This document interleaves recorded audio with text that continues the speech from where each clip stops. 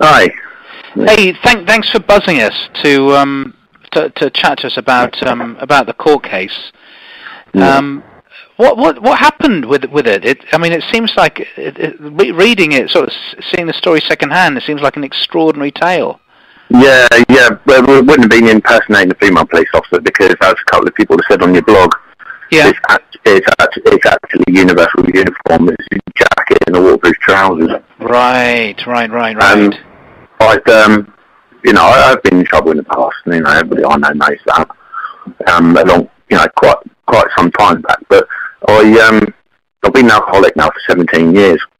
Wow, that's a long time. And 2 years I've been on the waiting list for a detox because there's literally one bed at 7 acres. Is there? And at the moment I've been number one for quite a while. Among the whole island, it's just one bed. Yep. It's one bed at St Mary's, which is obviously always full. Right. And then one bed at 7 acres, and apparently last time I checked there were 7 people sleeping on the sofa. Goodness. So I'm just waiting. I suffer from depression, anxiety, paranoia, and stress. Okay. Doctor's been trying different medications. I've just been increased on my antidepressants. I don't think they're a problem, but he also gave me chlorodiazepoxide. What was that name again? Chlorodiazepoxide. Okay. And I looked it up on Google because I was quite concerned about my behaviour. I've fallen down the stairs and all sorts of things. So since you've been taking that? Since I've been taking them, yeah. Yeah. And I looked on the internet and they seem to be for recovering alcoholics. Not for somebody that is drinking the amount I do. Right. I'm not a recovering alcoholic, I'm a waiting detox. Okay. And what it's basically done is, basically I could drink a whole bottle of sherry, no problem. Yeah. With this medication, it's like I've drank 2. Right. Which is a problem. So it's changing your behaviour, is that what you're saying? Oh yeah. Right. I've stopped taking it now. So you were on that medication before the festival, were you? During both incidents, during the incident of nicking the uniform and the incident of the festival. Right. I got into the police car. Yeah. Because I was feeling stressed and depressed. I had to go for a walk. Going out for a walk when I'm drunk is not good. Right. And I got into a police car and then just go sleep and then get nicked. And maybe, like a cry for help sort of thing. Yeah. When I got in there, I saw the bag with the uniform and everything. And that was in Newport, was it? No, Shanklin. Okay. So you're saying you saw the uniform in there? Yeah. I saw the whole kit. There's some arrest warrants and all sorts. Yeah. I broke into the police car and then I saw that and then I took it and went home and then felt like an idiot next morning. And of course, each time I have a drink with this medication, and then to get brave, I dressed up in it once and went to a mate to wind him up. Right. Just like knocking on his door and stuff. Yeah.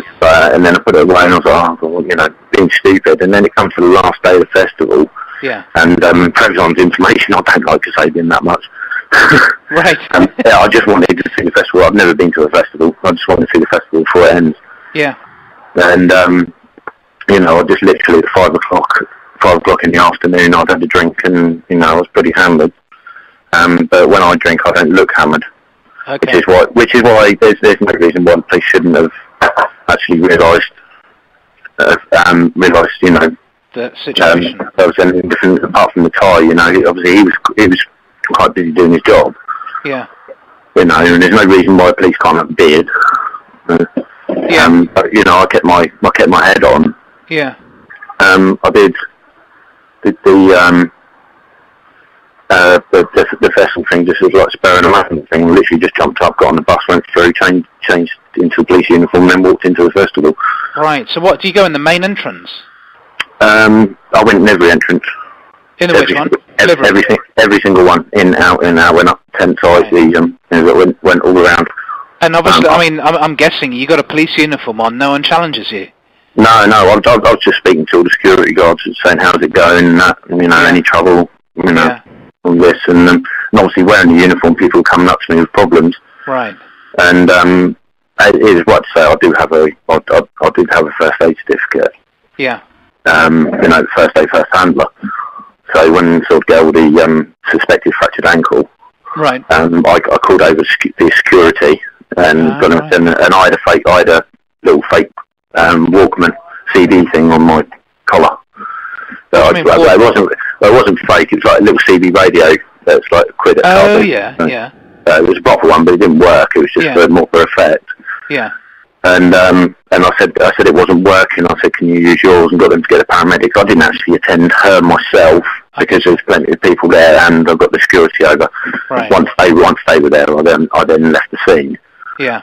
I found a missing person. She was asleep under one of the rides. Right. And I sent the people that were looking for her to the missing persons tent. Right. And some guys were having a punch up, and I just went, pretty simple. Just went up and said, right, break it up. That's enough. And that was it. They just broke it up, did they? Well, they thought I was a police officer, didn't they? Wow. So I just said, right, that's one warning, and if I see you messing about again, I said, then you will be arrested. It's extraordinary to think that what power that uniform has, isn't it?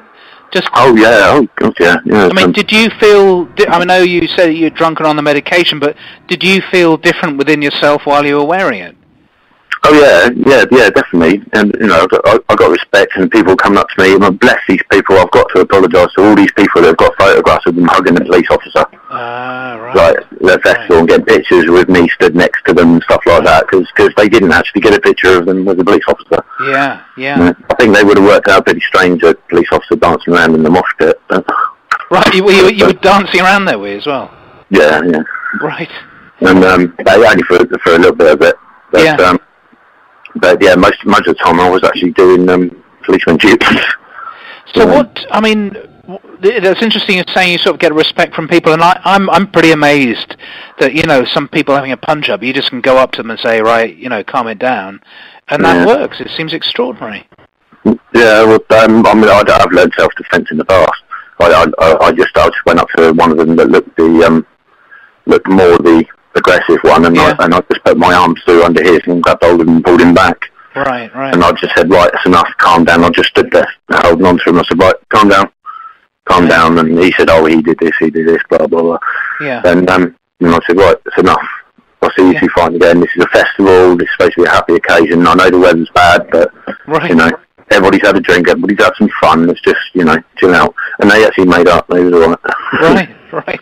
So, I guess all of those things, that seems like that your barrister used those things, or, not used them, but brought them up in the court to say, look, there's obviously no harm being done with this. Yeah, it was more the medication had affected me quite a lot. So that medication was mentioned in the court, but it hasn't been mentioned in any of these reports then? No, because I wanted to get my story straight. When I phoned the Sun, they may as well told me to off, Really? And then as soon as the county press came round here on Monday or Tuesday morning, I can't remember if it was Monday or Tuesday, they came round and took photographs of me, and those papers that are in the Sun and the Telegraph and everywhere else, and the one you've got is the one that they told me to, they told me they wanted the exclusive on. The county press did? Yeah, they told me not to tell anybody else about my story. We want exclusive rights to this. Right. So, I was trying. So when I was trying to contact the Sun to make sure they got the story straight. Yeah. They basically told me to get lost. Right. Because they had the story already. Yeah. As far as they were concerned.